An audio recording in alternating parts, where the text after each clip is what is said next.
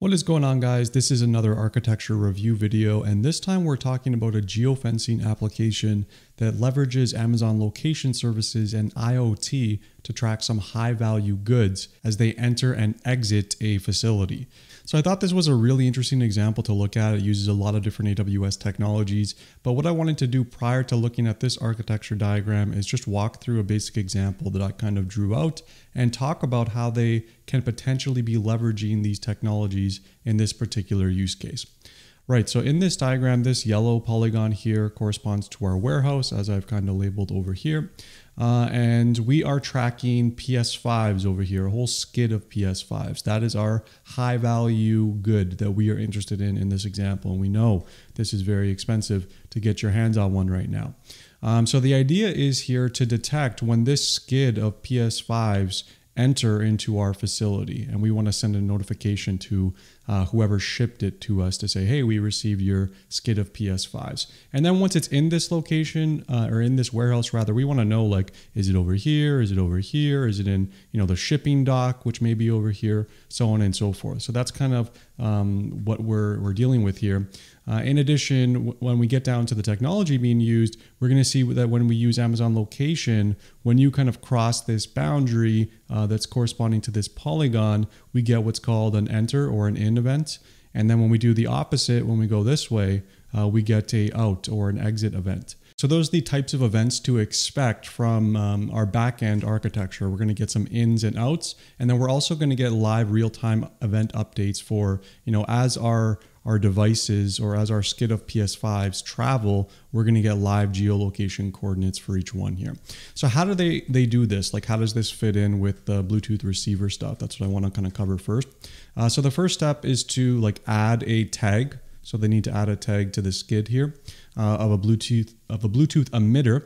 And then they've configured this warehouse here to have some fixed number of Bluetooth receivers. And using these Bluetooth receivers, they are using the signal strength of each of the tags. So for example, let's actually start with a basic case. So if I'm in the middle of this location, like my PS5 skid is right here, my signal strength to each of the four corners here would be probably like 25%, right, to each of these. So we can assume on our arbitrary coordinate plane that we are directly in the center. Now, if I am somewhere over here, this is where my PS5 skid is, I may have something like, 50% signal to these two, and maybe something like, 10 or 15% to these guys. So using this kind of methodology, we can triangulate our geo coordinates here. And I'm not going to get into how that actually works, but essentially at each tick or every kind of moment when our geo coordinates are being collected, we can determine where we are. And we can also determine if, we're on the left side or the right side of this. Now, in combination with this polygon that we've set up in Amazon location, it's going to automatically fire events when we cross this threshold in either direction. So it's some pretty interesting technology. So that's kind of what we're working with here.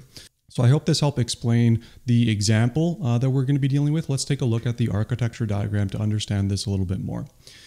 So over on the left-hand side here, I'm just going to circle this section really quick. This is all for warehouse configuration. So we have our Bluetooth receivers. These were the things that we had, over here in the four.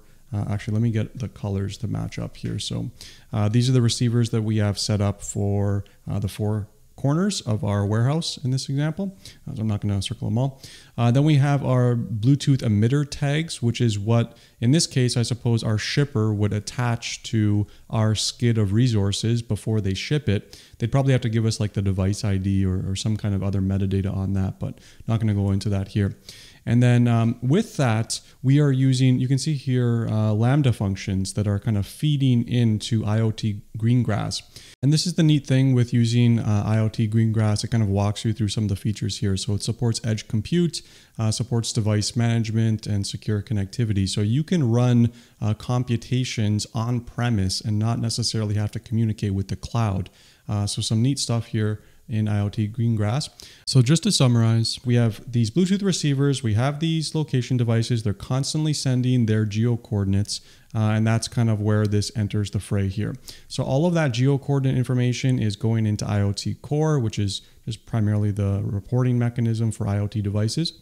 That's flowing into a AWS Lambda function that's doing some transformations. And then eventually that's going into Amazon location, which is really where the kind of polygon or location-based logic is taking place. So I forgot to add initially, I'll just get a different color here. You have to set up your geofences in Amazon location and set up your trackers so that it kind of knows what location you're interested in tracking. So you need to provide it with the actual GPS coordinates so that it's able to deduce when something enters or exits the premises. So from there, if we're feeding this information into Amazon location is going to be able to determine that in and out event. And it's going to publish that information to Amazon EventBridge. Now, EventBridge is just an event bus. So you can say, we got this type of event in and we got this type of event out that gets sent to Amazon EventBridge. And we have a certain number of subscribers that are interested in one or the other or both events. So Amazon EventBridge allows us to kind of delegate who receives this event. So from here, we branch off in two separate directions. The first one is, and just different color now, the first direction is we go this way. So we just go directly to Amazon SNS and we notify our users. Our users in this case could be whoever shipped that skid of PS5. So we just go all the way here. The other option here is to do some additional processing. So we would go from Amazon EventBridge and then that would go into another Lambda function. This Lambda function is going to be the handler of the in and out events. We want to index all that information into Amazon TimeStream, which is great for, like it says, time-based data analysis, great for collecting telemetry and visualizing telemetry data on your physical resources. I'm not sure why they're using AWS IoT events here. This kind of seems like a little bit of overkill. But from there, once it's indexed and processed in a way, we also send that into SNS, and that notifies our users that we have successfully received their skid of PS5s. So if you enjoyed this video, check out the playlist on the right for more architecture review videos. Thanks so much, and I'll see you next time.